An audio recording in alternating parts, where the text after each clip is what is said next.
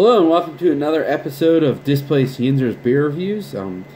Today I have a Harvest Ale, which I like to call it. It's a fresh hop brewed IPA from NODA Brewing out of Charlotte. Of course, you know, it's only about half an hour from where I live, so I picked this guy up last week. It's called Sticky When Wet. It's 6.8 alcohol by volume.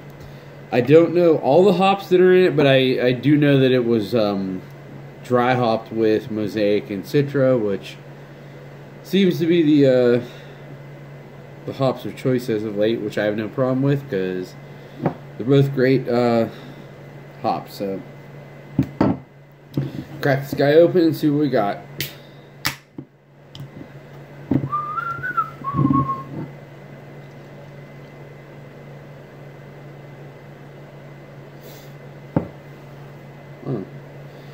A little bit of aggressive pour on my part, so I won't say that it's overcarbonated because I don't think it is. But so it's not one of the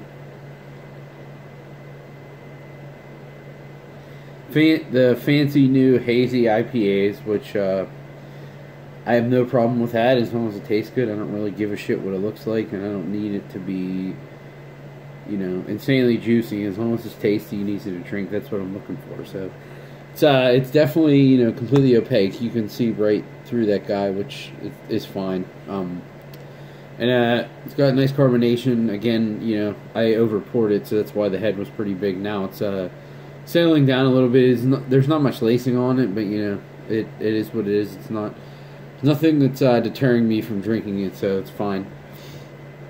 I can really smell it. I'm going to go into the nose.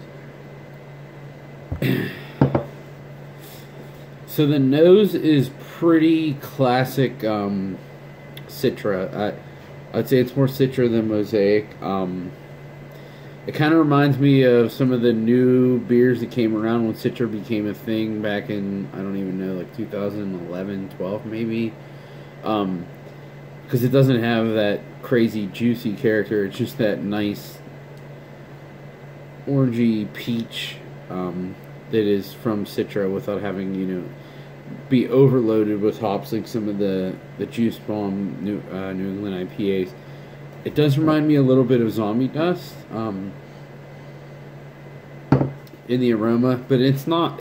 It's really nice. It's a really nice clean aroma. It's not insane in your face, but that's fine with me. I was expecting from NODA to be getting like a really easy drinkable tasty beer, which I think this is what this is going to be. So go into the taste, see what we got.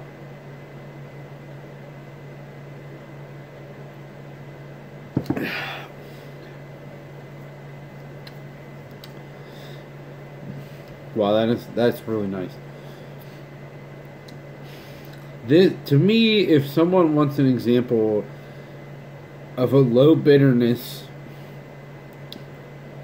filtered IPA and an example of how flavorful they can still be, this would be a beer to give them. It is loaded with Citra and Mosaic. There's no malt taste with this at all. Tons of hops. I would say it's slightly more bitter than some New England IPAs, but it's still definitely not even close to like old school West Coast style by any means. It has there is some citrusy, orangey character to it, a little bit of tropical peach character. There is some dank and piney character too, which makes me think that there's some Simcoe in here. Which that's actually the name of my dog, and he just looked when I said that. It's funny, but I don't think there's Simcoe in it. I think it's just Citra and Mosaic, which is great because I do like that there's a little bit of resinous character even just from those two hops. I'm guessing there's probably more boil hops in this than there are from most traditional New England IPAs, so that's why there's a little bit of that resinous green character to it. But it is real. I'm going to go back before I say that, but just to prove it to myself.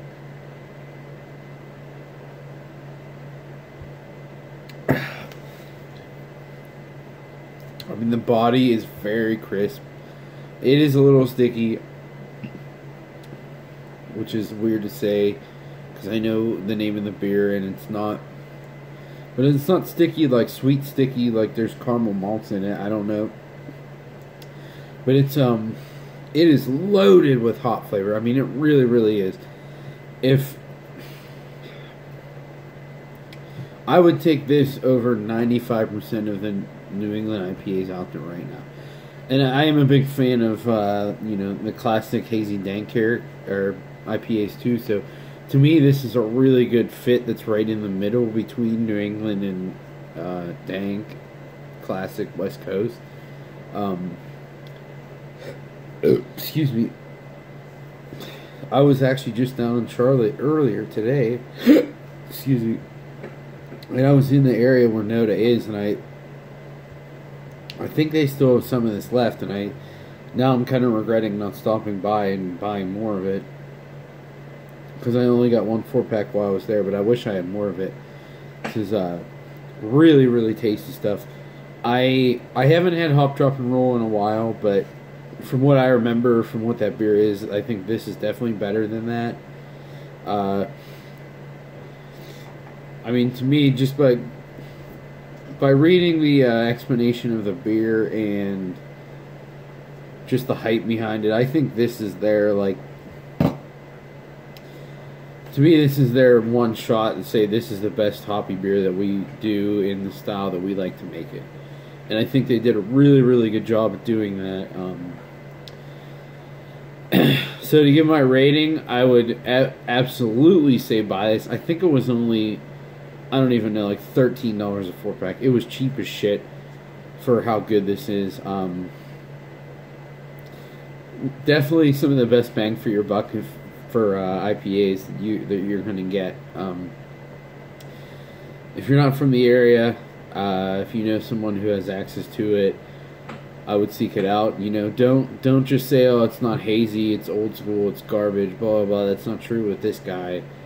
I mean, I don't think that's true with a lot of beers, but certainly not this guy. I think this would appease anyone who loves the New England IPA, because the flavor is definitely still big and juicy up front. It just, looks can be deceiving. It doesn't look like a New England IPA, but it is really, really juicy with subdued bitterness. So I think anyone would like this beer. So if you can get this, certainly try to get it. Trade for it, buy it if you see it. Well, that's all I got with this one. It's great beer. So I hope you guys enjoyed it, and I look forward to the next one. Thanks.